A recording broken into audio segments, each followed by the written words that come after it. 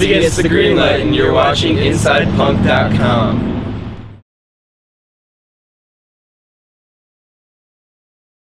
Could you start out giving your names and what you do in the band?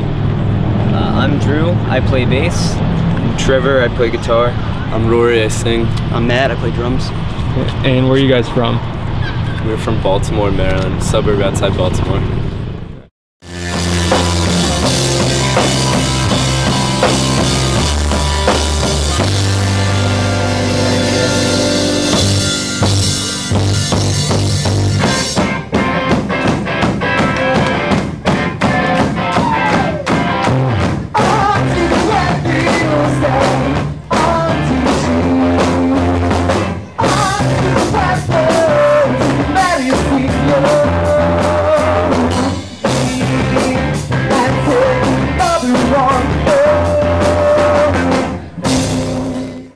Self-released debut EP, Choose Your Own Adventure, and just came out this summer.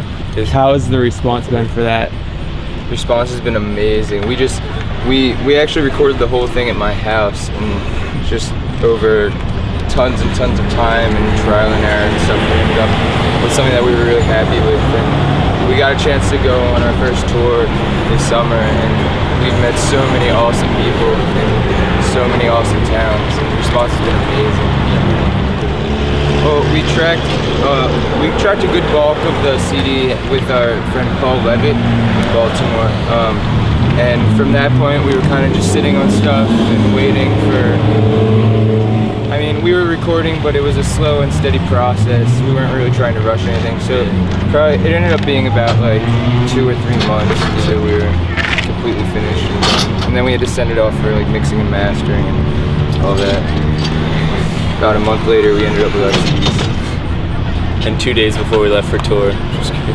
Yeah, it's a perfect timing. Now I'm wondering, do you like those Choose Your Adventure books? Is that where that's actually the way we got that. I was sitting in his girlfriend's bedroom and I saw one of their books and I was like, Choose Your Own Adventure. Oh my gosh, that's what we're naming our CD. I can come up with so many ways like to relate that, tell a story around our CD. So we actually got really lucky that his girlfriend is related to the person that wrote the book. Yeah, so her aunt is actually the person who like wrote all the Choose Your Own Adventure books and the whole series. So we were pretty lucky with like the trademark and stuff like that, because she was related, so she couldn't be too upset about it. Now, I read somewhere it was originally going to be titled Faith is a Fine Invention. Yeah, that was the original title, but then I guess we kind of made the decision not to put out a CD for a while, and we sat on that for like 2 months, and then we were like, we need to put out a CD, we need to do this. We have awesome songs we wrote, we're really proud of them, and then came up with a new title that fit the story so much better, so it's a good one. Did that come from the Emily Dickinson poem? Yeah, precisely. Were you guys reading that in school or something like that? I read it in school. And then The Great Gatsby. Right. I'm guessing it's like a book reference. Most people get it, but every once in a while I run into somebody who doesn't really understand what The Great Gatsby is. Yeah. So. It's cool because kids usually read it in school, so. And it sounds pretty cool, so that works out awesome. Do you guys like Gatsby's American Dream? Yeah, they took our band name. But yeah, I mean, go ahead. Good music, we respect it, just as well as they should respect us. So. Did you ever get any crap from people that think you kind of stole the name from them? Not really. I mean, every once in a while people will say something about it, but it's never anything negative. It's usually that they're not giving us crap. They'll get us confused with them or saying like, wait, I think I've heard of you, and then we'll say, are you sure you're not thinking of Gatsby's American Dream? And they'll be like, oh wait, yeah, that's the one. Or they'll be like, no, I've heard of you. Gatsby gets the green light. That's the one. Yeah. Most of the time. Is this just like stuff you've read in school, or do you like to read a lot on your own? I mean, we try and read as much as we can, but I mean, we're pretty much completely involved with the band in our lives and nothing else, so we don't really have much time to read. But we listen to books on tape on tour and stuff like that. Harry Potter and the Da Vinci Code got us through our last tour. So do you have any other favorite books or authors? Tom Wolfe. I just read Shook by Chuck Palahniuk. think that's how you pronounce his last name. We don't know how to but pronounce that was a really good book. He's the guy who wrote Fight Club. Right. Recommend that.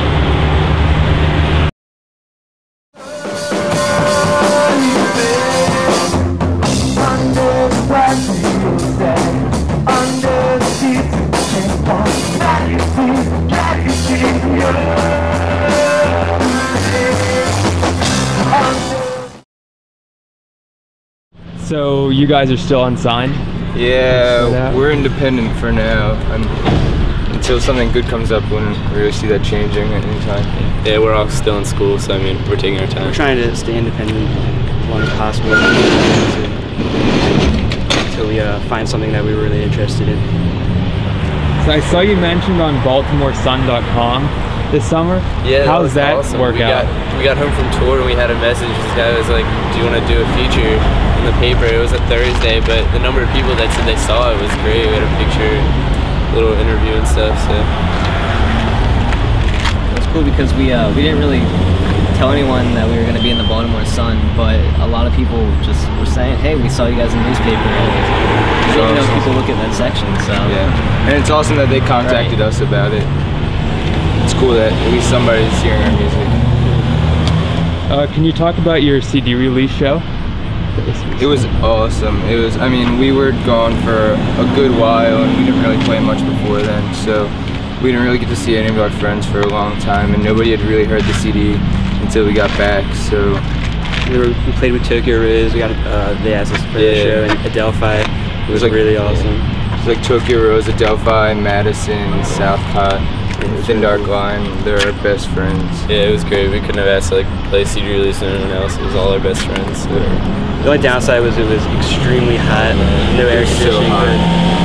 We pulled through it. Disgusting. It ended up being a great show. So we're really happy about The it. response was incredible. How's the EP been selling since then? Great. I mean, as far as everybody in the world is concerned, besides us, we're nobody right now. So we've gone through about a little over 1,000 copies by now, and it's only been out for like a month. So I mean, on our own with no push from anybody else but ourselves, we've been doing great on like MySpace and tour, and we're really happy with our numbers at the very least. And I think it's more important that we're reaching a lot of people than anything else we could be doing. How do you get everyone dancing at your shows? Be enthusiastic. Be confident that your music, you know, what you're giving them is what they're gonna enjoy. I mean, that's what you can do at the very least. And just connect to them. It's actually pretty easy. And then it kind of just comes automatically if they like it. They start, you know. A lot of kids are very supportive and very fun. So.